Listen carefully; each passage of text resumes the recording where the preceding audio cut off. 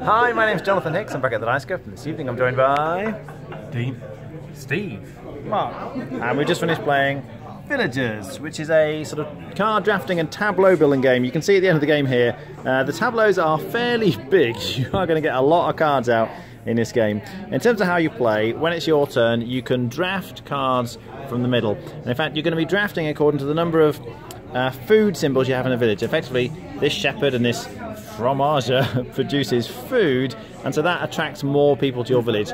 You get to draft 2 cards for free plus the number of food symbols, so you're going to take it in turns to draft cards. Now, in terms of getting the cards, one important thing is there's a lot of chains on these cards. You see, this wheeler needs a lumberjack, and if you get the wheeler later on, you can build the cart right. Now, you're going to have a hand of cards, and incidentally, I think I might have, well, there we go, at the back.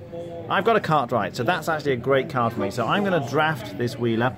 Any coins on it you get, so they go to my supply of coins, and you just place them for now on your village square. And everyone goes around drafting, and it'll come back to me, and maybe I decide to take the cart right or something.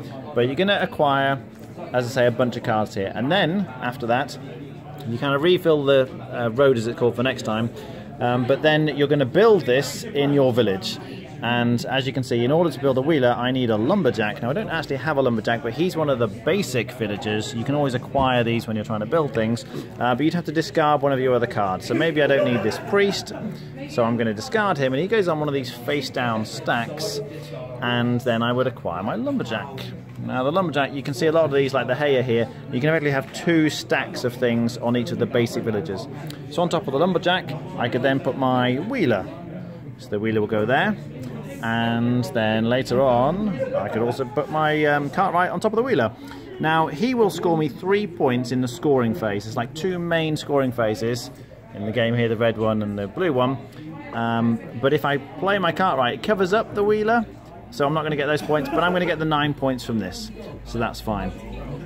Now, a couple of other things. When you're trying to build cards, some cards have prerequisites. So this blacksmith, a lot of people need the blacksmith. For example, if you want to build a glass blower, the little unlock thing here means someone has to have a blacksmith. Effectively, you've got to pay them. So if you don't have a blacksmith, you'd have to pay someone else. Let's say Dean had a blacksmith, I would have to pay him 2 coins. If you have it yourself, though, you kind of get the money from the bank, and it goes on the card. So it's not actually money you can spend on things, but when it's on the card, it's like having the gold symbol here. You're going to earn all of this money in the scoring round. Now, as well as cards sort of appearing on the road here, these are the stacks that they come from at some point. And at the start of the game, there's like a bunch, there's like a stack here and a stack here, there's several stacks. And when all these stacks are cleared, then you have this first scoring phase. And any gold symbols on cards or any coins placed on cards, like I was saying, will score. So in that scoring phase, I get 2 plus all of these coins, and you take them from the bank and put them in your supply. And then we go through, and when all the cards have gone, you have the second and final scoring phase, when you're scoring the gold ones again and the coins on the cards again, but you're also scoring silver ones. Now, silver ones are like endgame scorings. So it's things like this horse trader. This is giving me 3 coins for every pair of hay symbols I have. So you can see all the hay cards have got these symbols on. In fact, I had quite a lot of those. So that was getting me quite a lot of points. But there are endgame scoring cards like this as well.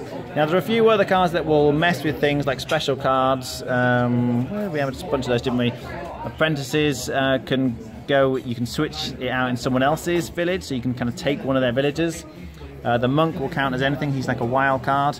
There are some cards that when you play them, it lets you ignore the unlock things. So if you don't want to have to pay Steve to use his shipwright or something, you can use a card to avoid paying him. So there's other special cards, but essentially you're just drafting the cards, playing them out, trying to score as many points as you can. By the end, what do I think? The first play, I quite liked it. I don't know how much replayability it's got. I have a feeling it might get samey, but I think it's still going to be one of those that sort of like would come out of the cupboard every now and then to play. Some of the chains obviously are nice and easy, there's loads of them. Some of the chains, there are very few of the cards, and that's why you need things like the apprentice in order to be able to sneak the card you want. It was very tight scoring, surprisingly, for a first play through the game, and we were all playing separately. It's actually quite a quick game. It feels like quite slow at the beginning, but it accelerates like nobody's business towards the end. So the end came very quick. I quite liked it. Okay. Steve? Yeah, Dean's right. You'll know if this is the sort of game you like. it did accelerate. It played in about an hour, and I think if you get the habit of it, there's going to be a lot of people who quite like this. I didn't, and I don't know why exactly, but it felt like the player order, when the cards come out, you're kind of, if you're fourth to pick or third to pick, you're not going to get what you want. And early on, getting buildings, a mix of buildings and food is what you need. So basically, if I have 3 food and 3 buildings, I can, or the equivalent of, I get to draft and play an equal number of cards. If I've just got more food and more buildings, well, I can build lots of cards, but I can't pick the cards up to build, or so on. And Dean on the first round took the only building that was there, and you managed to play it on his first turn. We didn't. So Dean was playing 3 cards around thereafter, and then he managed to get some food because he could draft. He could build more cards. And as long as he made sure he got food, which seemed to be a bit more plentiful. So I don't know if that's the thing, but it just felt like that. Like I had the tailor in my hand at the start of the game, so 24 points. But to get the tailor, I need 3 other things. So every time, brilliant, a wall card comes out. I'm like, oh, I'll try and get the wall card. Either someone grabbed it before me, or when I picked it, I'm like, oh, it's another tailor. I'm like, oh, that's not very good. It doesn't help me build to that tailor. I never actually ended up getting the tailor. So when you're picking the cards blind off the top of the deck, I'm not sure the randomness behind it. I was often picking up cards that I'd already built or that I couldn't build. I would play it again, so it's not dreadful, but it wasn't for me. Okay. Mark?